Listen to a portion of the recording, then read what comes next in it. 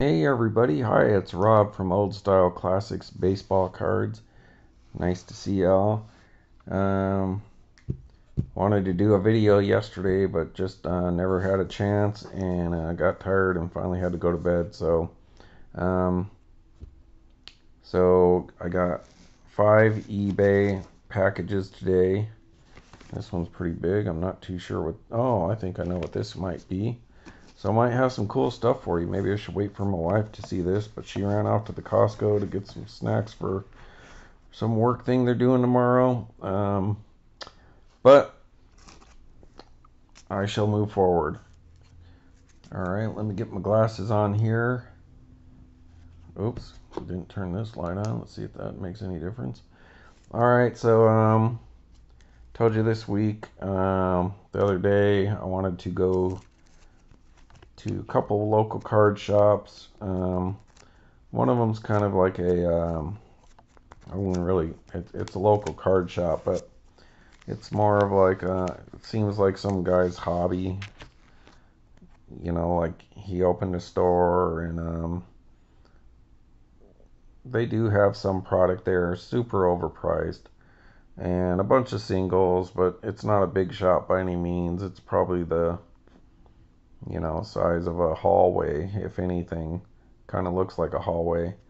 But I haven't been there in like a year, and they do have some boxes, some cheapy box, dollar boxes and stuff like that. So just went to see what they had, anything new. They pretty much looked the same to me as over like a year ago.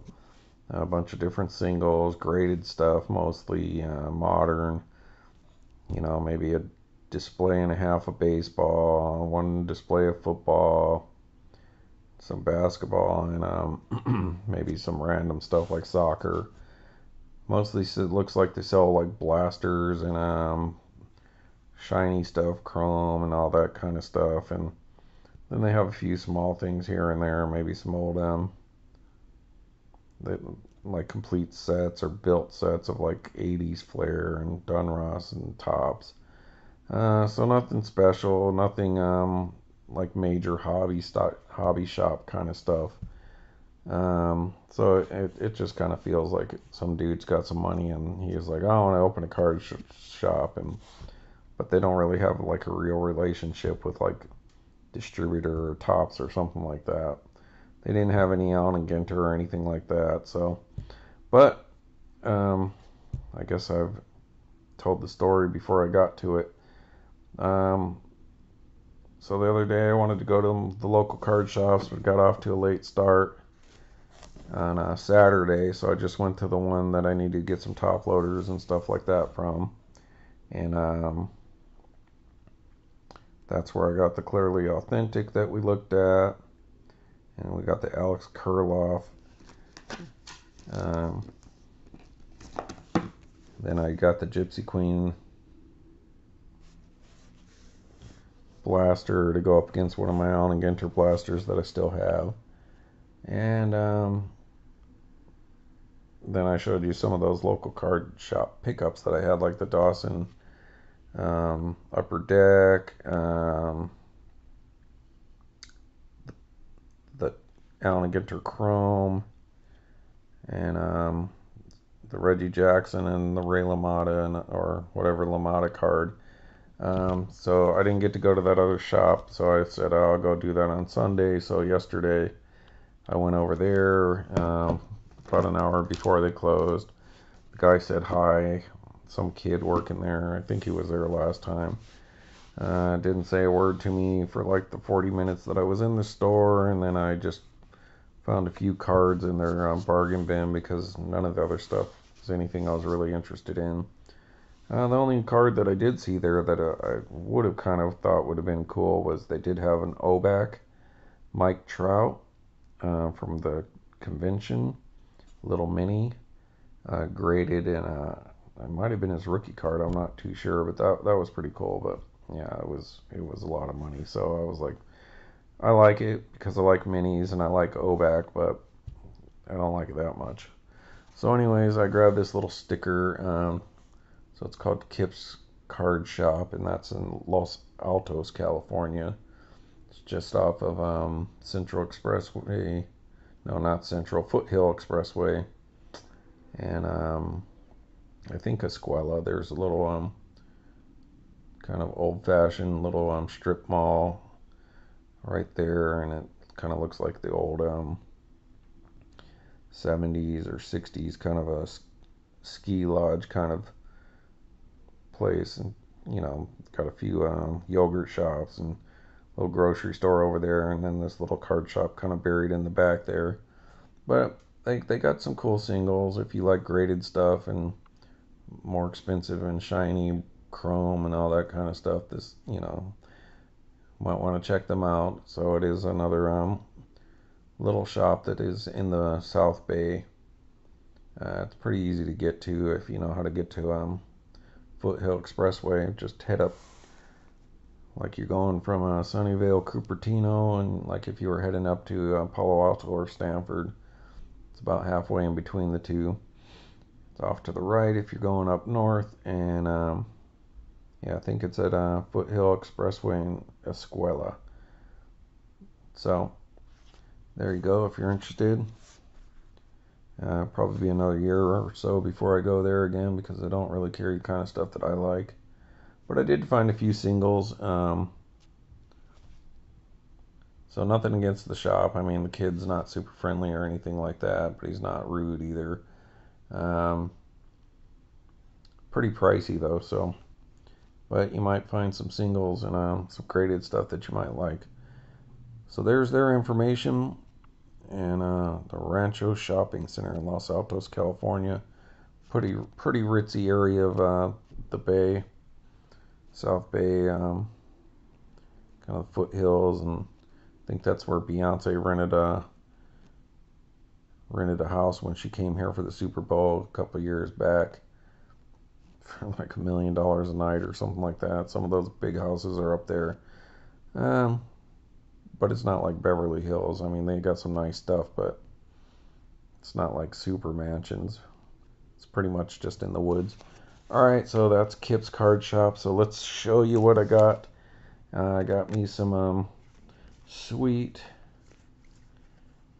I guess people might call some garbage cards. Basically, I got me some oddball stuff, some either food issues or just some other things, and definitely got me some MSA stuff. But let me go ahead and show you. I'm pretty sure I already have this, but it was there, so I was like, I'll pick it up. So I got me a KB. Tops did KB that year. There's an Andre Dawson, Superstars of Baseball, number 9/33. So one of those little boxes that you would get at KB at the time. And so yeah, it looks like 1989, so that's still playing career card for Andre. Yeah, he had only had 298 home runs at that point in time. Look at that, in 88 he batted .303, 24 home runs, so that was way down. But he had a good batting average. Alright, so got me another Andre Dawson to put in my binder. I love oddball cards, so I don't just collect Allen and Ginter. I do love I like all cards, don't get me wrong. I just have ones that I prefer, and I like these old-fashioned ones. And these little boxes, the little boxes like the KB, like 9/33, they're kind of somewhere in between regular baseball cards and oddball to me. They are kind of on the oddball side because it is like a product specific to a company to try to get you in there. But it's not like it comes in one of their toys, so they're somewhere in between. That it still falls into that kind of weird stuff that I like. But anyways, love me an Andre Dawson. Pretty good looking card. Tops, they did alright on these little sets. Sometimes they were better than the regular cards. That one's not centered great, but you could probably pick a box of this up, like full on box for $3 or $5, something like that. And then number two, one of my favorite sets growing up, and I told you guys how like in '87 is when I really started buying like card packs, like a whole lot of them. Before that, I would just get some here and there, a pack here and a pack there, but mostly what I would get was all the oddball stuff, like in food and cereal. So my favorite cards that I had prior to '87, other than the Tasty Freeze disc, was I really dug the 1984 Ralston Purina. Um, So this was a 33 card set. I mean, this is a 33 card set, but I think that's like the size of a sheet. So that's why a lot of these boxes would either be 33 or like 44. And the same thing with some of the insert sets that they did on food issues and stuff, was because that's how many cards they can get out of one sheet. So they would just have to reprint the same sheet a million times and then insert the stuff into cereal. So anyways, you got this 84 Wade Boggs, Ralston Purina, and those were collect all 33 baseball cards by purchasing specially marked packages of Cookie Crisp, Donkey Kong, and other Ralston cereals. And then they went ahead and did another couple in the later 80s, and but they had moved on to MSA because it was a lot cheaper than using Tops and getting licensing from Major League Baseball. They would just do the Players Association. But we did get a Tops Wade Boggs, so that's an early Boggs. That looks pretty well centered, and it's a pretty nice card. And these are all like $1. This one might have been $2. But I wasn't going to haggle because I like oddball stuff, and I may have this one, but I'm not sure. But if I see one that's nice, I'll pick it up because it never hurts to have extra. And that was a cool set. I really dig the checkerboard that Purina had. A lot of people think that these are dog food cards or pet food cards, but no. Ralston Purina would be just kind of like General Mills at the time, or one of these companies like Kellogg's or Post. But because they did dog food and all that, people mistake this. But no, it was out of cereal like Cookie Crisp. And Cookie Crisp in the 80s had a lot of premiums and giveaways like this. I remember getting like a Jazz Transformer from buying a few boxes of Cookie Crisp and sitting away, and then they would send you a Transformer in the mail. And it wasn't in a box, it was just like in a cellophane bag with all the stickers and the guns and stuff. But yeah, it was like super cheap. You can get like a full-size Transformer for like a few boxes of cereal, which we're gonna eat anyways. A few UPC codes or whatever, and like $3. And you can get yourself like $15-20 Transformer. And back in those days, a kid, you didn't have $15-20, so to get something for a few bucks that your parents would be like, all right, yeah, we can do that. So they had a lot of cool stuff, and they did baseball cards a couple times after this. So that's a nice card for you Wade Boggs collectors. All right, now we're going to move on to MSA. This is one of my favorite card, I don't know if card company is the right word, but the company that licensed these cards and had them printed for all these different companies, we'll just call them a marketing firm, but we'll say the MSA baseball cards. It's Michael Schechner and Associates. I don't know if it's a marketing firm or a lawyer. I'm going to do a whole episode or episodes on MSA, because most people just talk about like who the card was for, like what product they were made for. But it's really that MSA company, and they actually did have a few times they did licensing. Like this next card is going to be a licensed card, but they had MSA do the cards because obviously they're cheaper than Tops or Flair or Dunross probably. And I like them. I like how they're kind of simple. Sometimes they're ugly, but sometimes they're ugly in that cool, simplistic, old-fashioned way. And so a lot of your starting lineup stuff. So there you go. That's a licensed MSA card.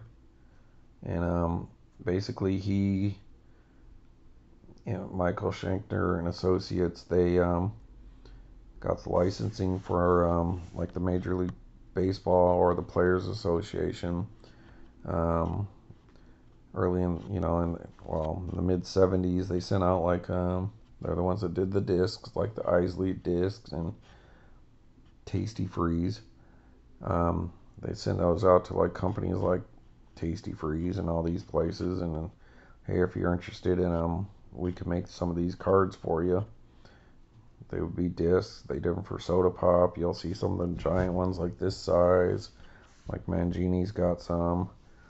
Or they did the little King Bee discs, or Jiffy Pop, and Fantastic Sands, and Chef Boyardee, you name it. MSA was probably behind it. A few companies did their own, like maybe Cracker Jack. They kind of didn't. Well, there were times they had Tops and Dunross do it, but they would either get somebody to print them for them, or so when they didn't use like this company.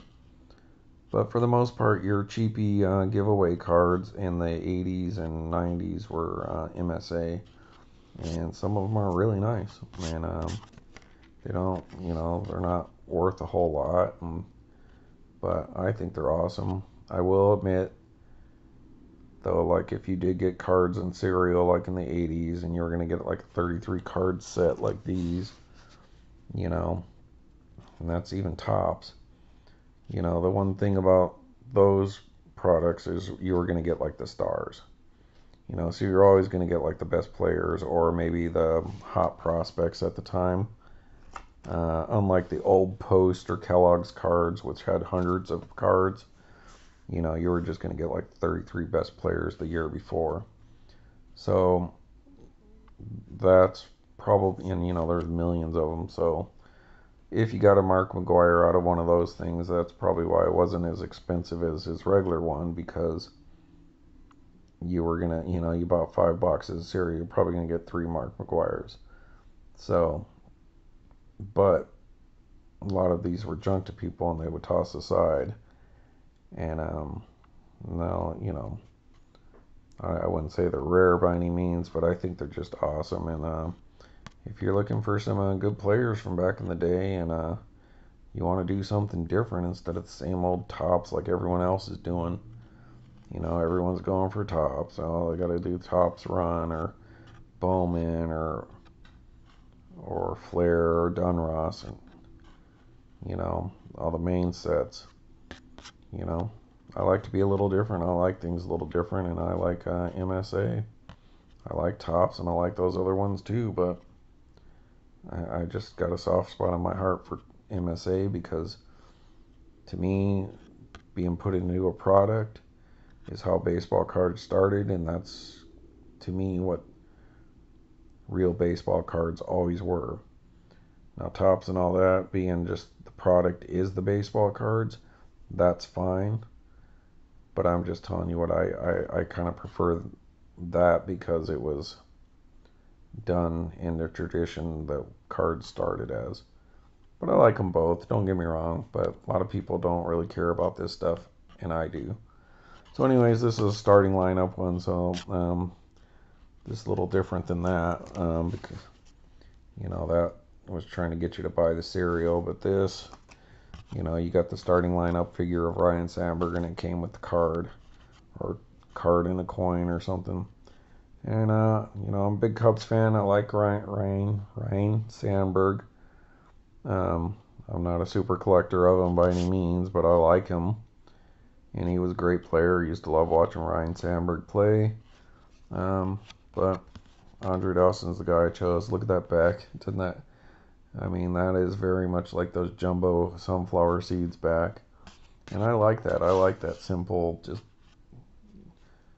no BS. And yeah, so I think it's excellent. There's your MSA right there. So That is a 1989. So this would have came with the Ryan Sandburg figure, and somebody opened it, and who knows where the figure is now, but there's the card. And it's a pretty nice one. I know Score did some of the ones later. They moved on to Score. But Kenner paid MSA to get this license, and then MSA paid a printer to print these up so that Kenner could add them to their starting lineup figures. And that's basically what MSA did. Was they were like the go-to person, like, hey, I want to do a special product. You know, let's put some cards in our popcorn this year. Okay. Well, do you want to get the license for this? It's going to cost you this much. If we don't have that and there's no logos, how much is it going to cost? Oh, it's going to cost you a third as much. Okay, let's do that. But sometimes when you're selling a product like starting lineup, yeah, you know, you want to have the uniforms so the kids will buy the toy. Alright, so there's an MSA, a really pretty one. I'll speak of the devil. I didn't even realize I had one of these. And there's another Ryan Sandburg, and that is the Jumbo California Sunflower Seeds MSA card. So it's not exactly the same as this, but a little similar, and I do think one of the years they were kind of like this.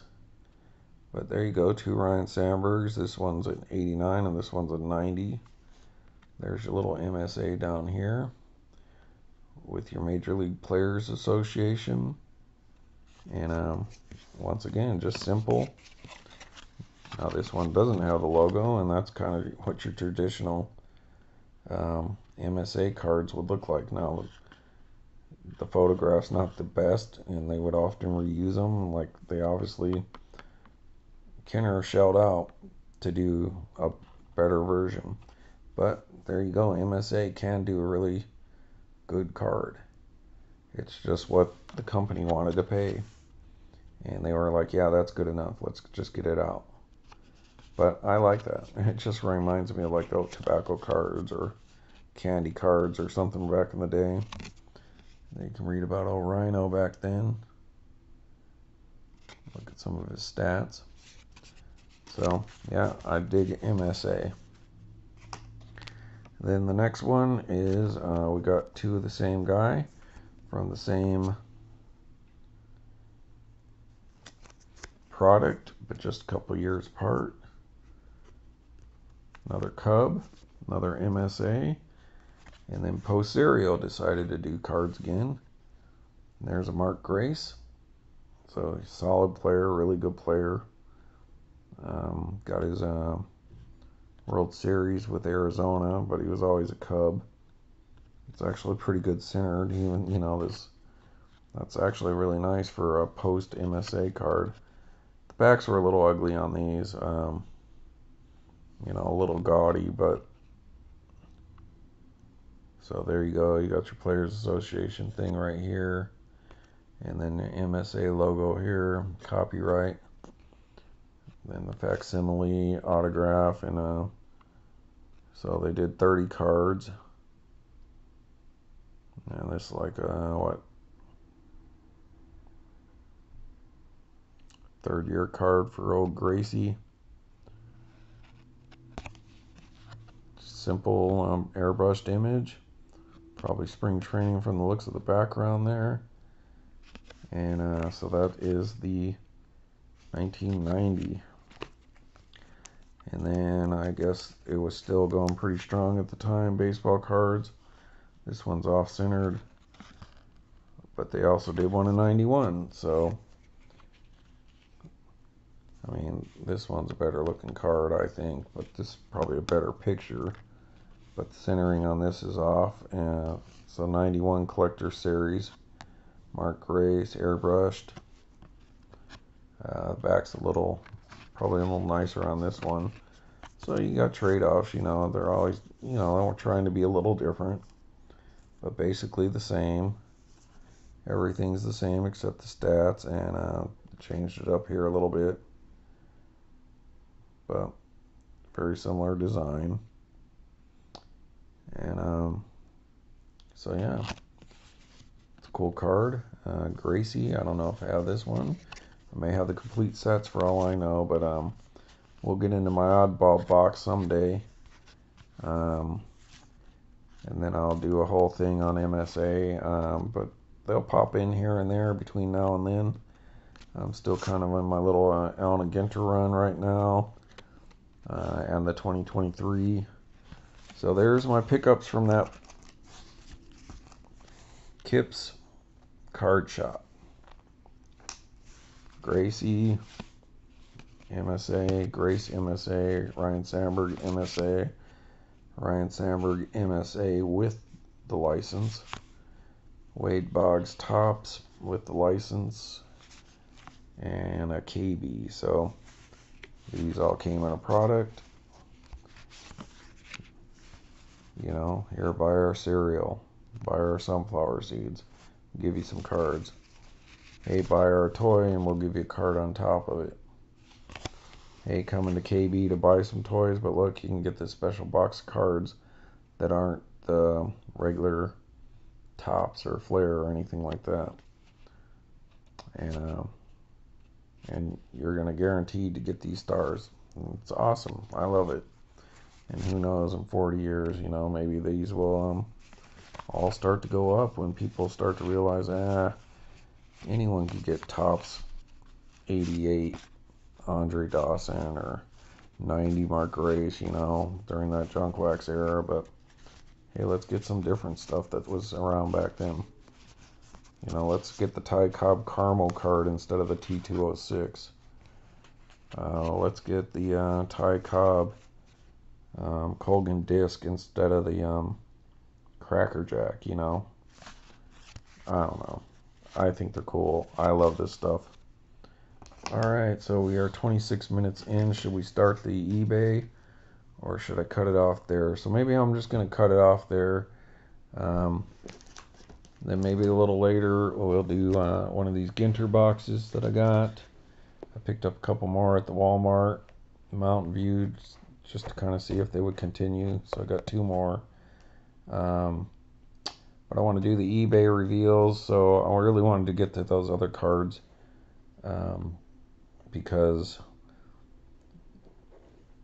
I didn't want the eBay stuff to just overshadow that stuff. So I was thinking of doing those and then maybe breaking the Ginter, but I think I'll just cut it off there because it's about a half an hour.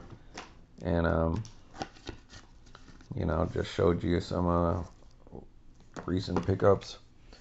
Once again, anyone looking to trade any kind of Allen & Ginter signature series or these clearly authentic Allen & Ginters for either some of these other clearly authentics that I got or the signature series that I have, like the Pete Tuchelev and I think I got like Eric Davis and some of these guys. So if somebody was ever interested, you know, shoot me a message. Here's the other big card that I picked up the other day. So I'd won this on auction. This was one of my last eBay reveals. These 2 and another Dawson.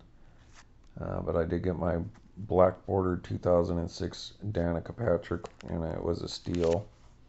So I've been doing really good lately, and I'd actually ordered a bunch of 2023 odd stuff hits. See, they got the, don't you hate it when the one touches backwards, one card should, you know, they should always be facing the same way so that when you put these in your box they're not fighting each other, they click together. But there you go, these 2 are fighting each other. Alright, that sucks. So I'll just put this one in backwards. And so there you go. That's my pickup from Kips.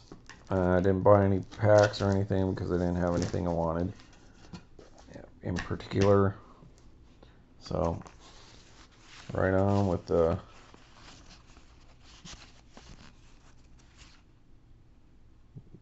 beginning of the junk wax era and the